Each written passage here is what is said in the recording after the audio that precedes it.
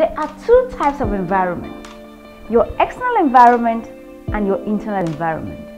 In this scenario, your internal environment is your mental space. The quality of your life is dependent on the content of your internal environment. You cannot do better than what you fill your mind with. And I am here today to illustrate to you the process of filling your mind with what is important and what is unimportant.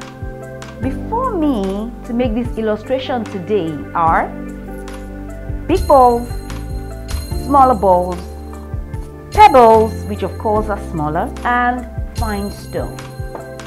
These empty containers here can be likened to your internal environment. The big balls represent things that are really, really important for your mental stability. These are the pillars of your mind. These are emotions that determine your level of joyfulness, your level of self-identity, your level of tenacity and mental resilience. The smaller balls are things that are equally important, but are not as important as the bigger balls. And as the sizes decreases, that shows or signifies their level of importance. Let us start with when you engage your mind with things that are not so important. What are these things that are not so important? Negative emotions like envy, jealousy, anger, hate, resentment. Yes. There they are.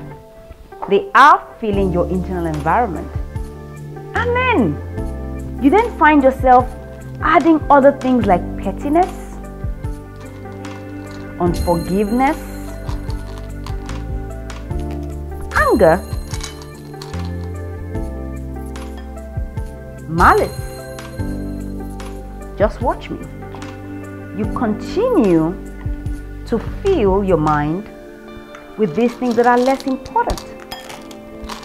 And then there you go, seeking happiness, seeking joy, seeking fulfillment and self-gratification. What you truly need to lead a progressive life then has no space in your mental environment. Can we reverse this process and see how important it is to fill your mind with things that are so important? So, you then begin by starting to fill your mind with what's important, meaning that when people bring things that are less important your way to fill your mind first with, you say no, because you need to have space for more important stuff. So, it goes in, and you find yourself creating space for more.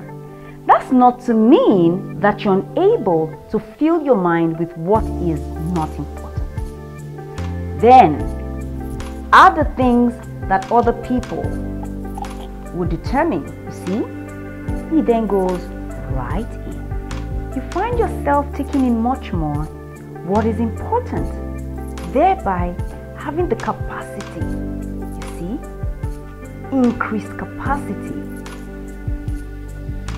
to have a richer and a fuller life. Oh my goodness, I've exhausted this. Yay! Yes, you see, you'd find yourself enjoying a richer, fuller, and a more resourceful life. That's what I want for myself. I don't know about you.